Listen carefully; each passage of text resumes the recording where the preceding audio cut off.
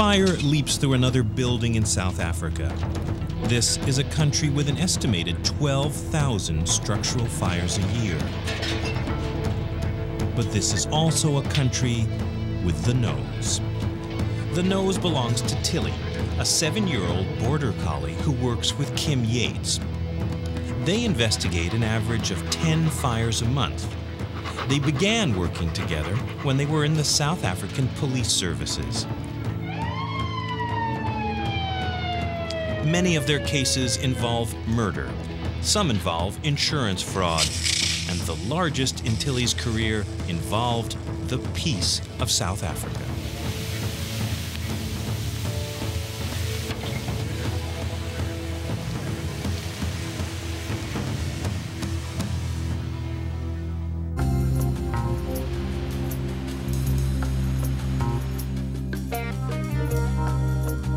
The investigation of this Pretoria West fire and suspected murder is a typical case for Tillie and Kim Yates. Known as an arson dog, Tillie is officially an accelerant dog.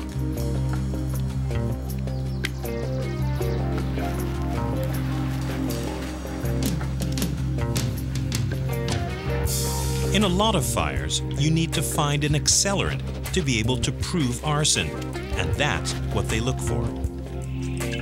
Arson usually involves more than a match, and the accelerants used to start fires leave odors behind, particular odors that Tillie must pick up.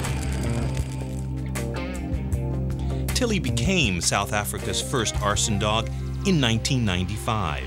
In 5 years, she's investigated more than 300 fires.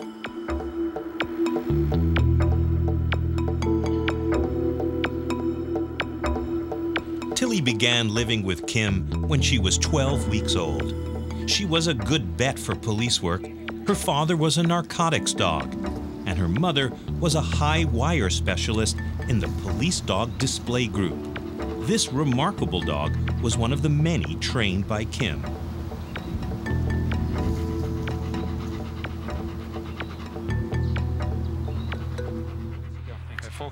Okay, good. Tillie's training began when she was 18 months old. Her brilliant nose can sniff out an accelerant that's about the size of a pin in a swimming pool. Tillie's original training only took about 6 weeks, and she still takes regular refresher training sessions with accelerants injected into fabric. Basically, we imprint the odors that the dog is required to identify. In her instance, we use 5 different accelerants: gasoline, kerosene, dieseline, methylated spirits, and paint thinners. And from those 5 basic odors that are imprinted, the dog is able to recognize a broad spectrum of flammable liquids.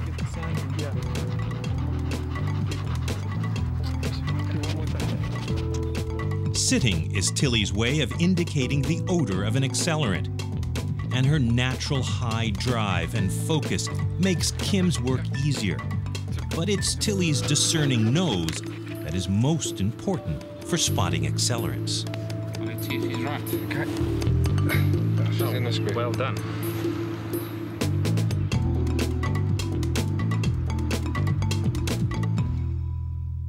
Other things like plastic, nylon carpets, even wood burn in fires, leaving confusing odors. But Tillie can pick out individual accelerants in this maze of smells. Taking Tillie to a fire scene is a time and money saver. A man died in this fire, and arson is suspected.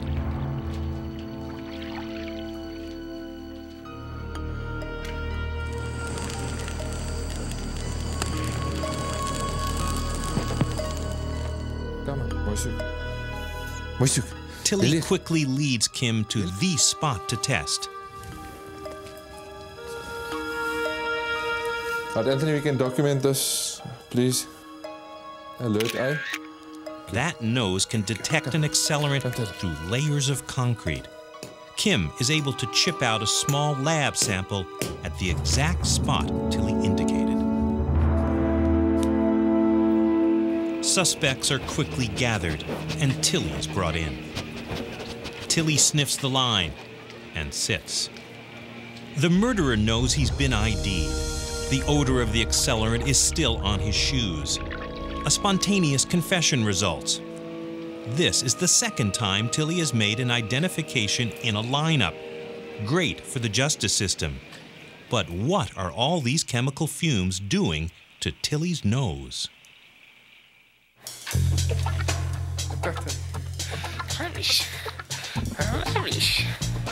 Every year, Tillie gets a total physical. And the most worrying part is the inspection of her nose and its mucous membranes. These could be damaged by the noxious chemicals she breathes in. So far, Tillie and her nose have been declared fit and ready for work. In her short lifetime, Tillie has lived through major upheavals in South Africa. In 1994, orderly, peaceable change came to the country, and history was made in this government building with Desmond Tutu's Truth and Reconciliation Council. It heard soul-destroying accounts of torture and murder during the previous period of apartheid. The council believed the truth hurts, but silence kills. And then, on March 3rd, 1997, fire erupted in the council's building. It was the second largest fire in South Africa's history. 2 firemen were critically injured. Had the fire been deliberately set to stop the hearings? The hard-won political peace of South Africa could have been thrown back into violence and turmoil. Tillie and Kim were called in, even while the deadly fire raged. This building had definitely been put out of commission. Reporters demanded instant answers. Could it have been arson? Well, arson is obviously always a possibility. Tillie and Kim sifted through the debris. Tillie sniffed and sniffed. Speculation rose. And then the press was called in. Tillie had not found an accelerant. It had not been arson. It had been an electrical fire. The commission and the peace were preserved. And Tillie had added to her press clippings. Tillie and Kim continued to work all over South Africa. When Tillie isn't on the job, her affection for Kim bubbles over.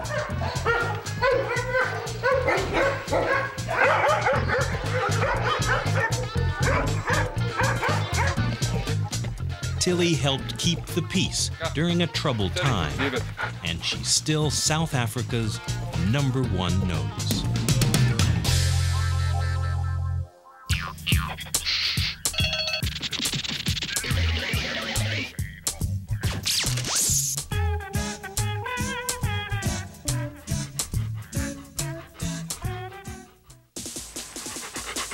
Like any dog, Murphy loves to play in her backyard. Good girl. Get the other one. Come on.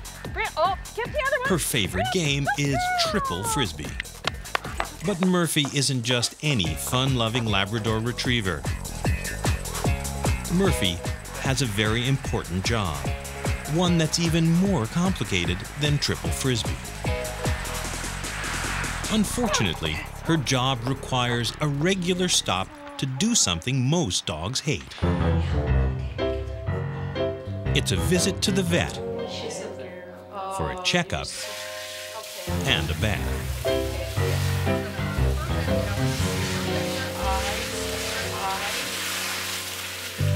Murphy stoically puts up with this because it's her clue that she's on her way to the job she loves. Oh, no, that feels so... Murphy is a therapy dog who often works at a local hospital. It's a job she takes seriously. As her ID vest goes on, Murphy changes from pet to therapist. Her facial expression changes. She seems to sense that she's in a working environment.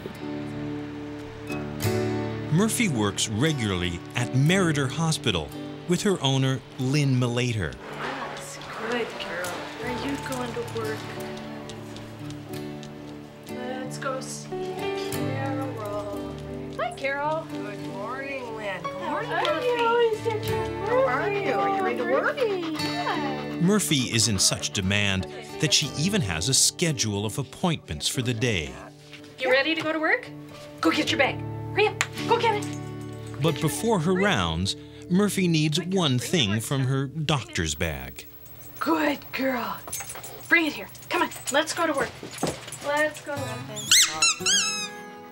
Murphy's job when she's in the hospital isn't quite the same as therapy dogs who visit to cheer people up. Catch Murphy.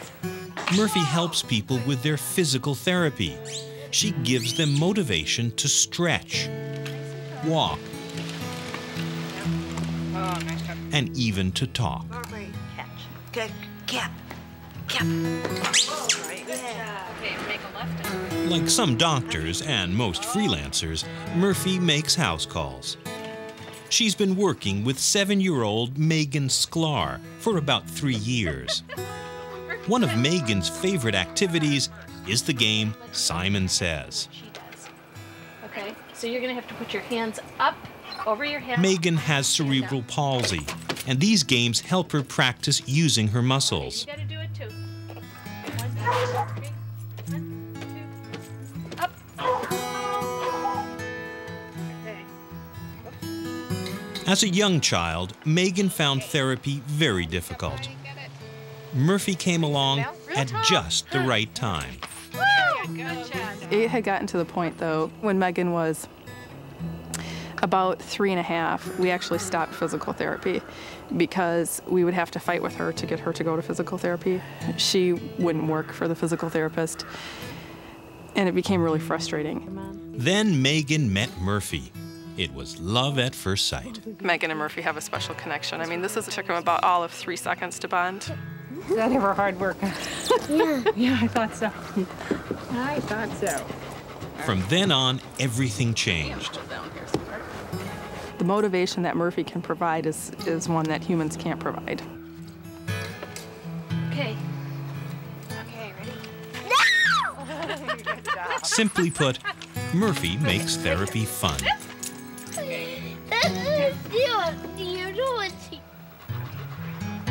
So she's come a long way with her physical therapy, and a lot of it has to do with Murphy, just because she's excited to go and she's willing to work.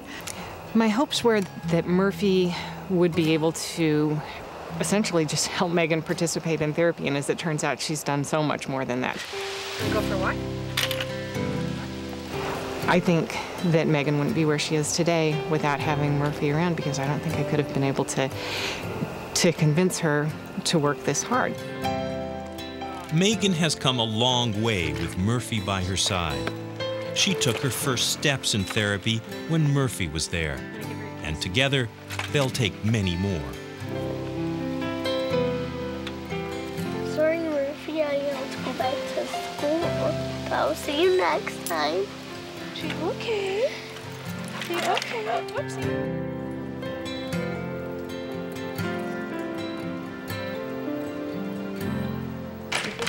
Like Megan, many patients find their therapy difficult, frustrating, and even painful.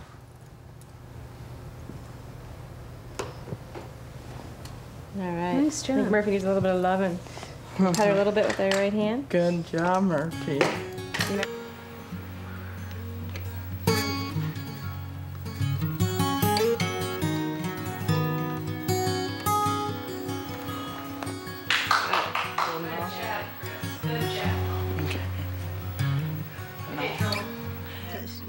Therapists need all the help they can get to keep patients motivated. Okay, so now really Murphy has a special aptitude. Her sensitivity allows her to adjust to each individual patient. She seems to know which patient she has to be very slow and very deliberate, and which one she can push the limits, to bend over, to take that extra step, to walk just a little bit farther, to reach a little bit higher. You know, pull yourself back and not using your body, not your arms. Good. Yeah. Good, Murphy. Good, Murphy. When working on stretching exercises, Murphy's supposed to give someone the ball after they throw it. But sometimes she'll drop it at their feet instead. She thinks that you can pick that up. Good reaching. Good. Forcing them to bend down and reach to their limit. And we've learned when she does something that we're not anticipating, there has to be a reason. We don't know what it is, but it gets the results. She knows what to do. It's like she's thinking all the time with the patients. Kiss.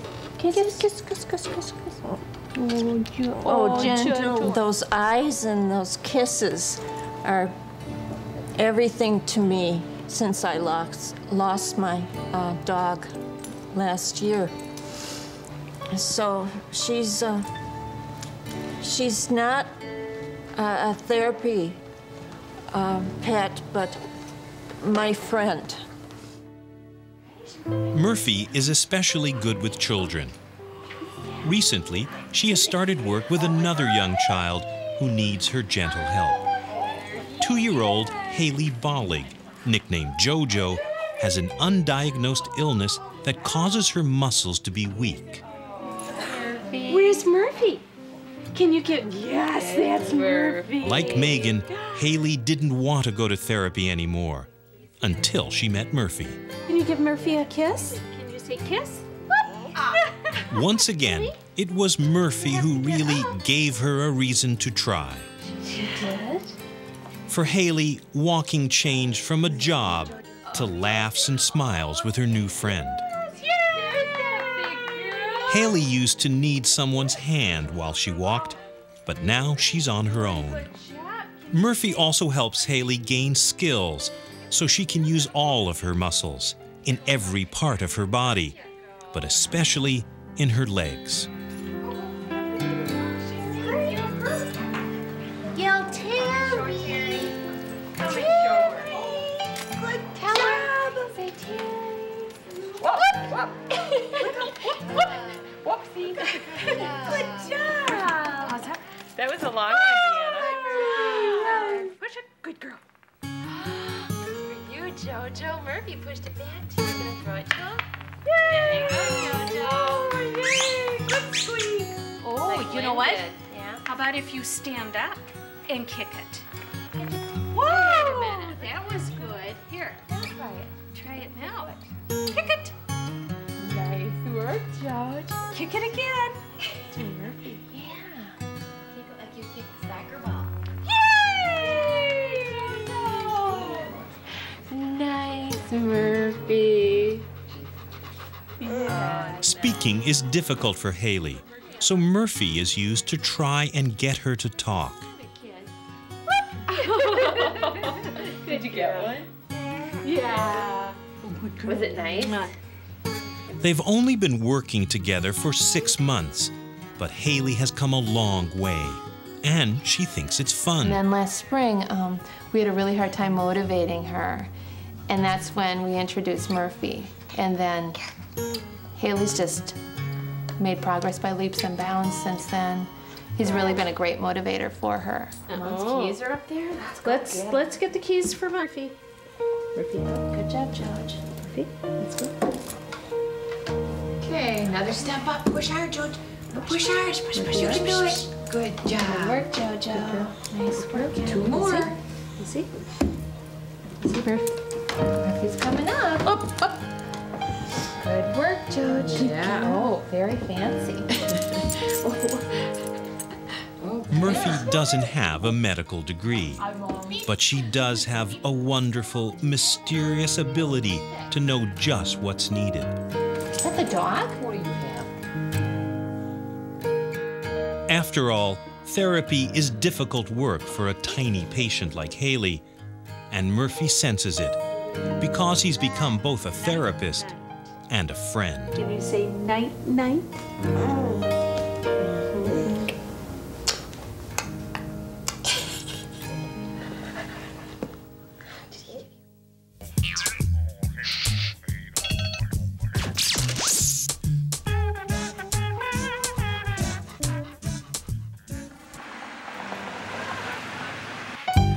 This bakery sells gooey, yet wholesome delicacies, and every last carob-coated crumb is made for dogs, and only dogs.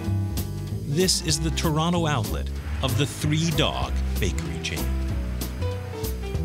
There may be 3 dogs, but the youngest is already Employee of the Month. Madison is a 6-month-old lab mix who lures in the customers. You should be fine with that. They like the barbecue sauce. They like their big rawhide bones. Oh, do they? Yeah. Do the big rawhides? Yeah. Oh, okay.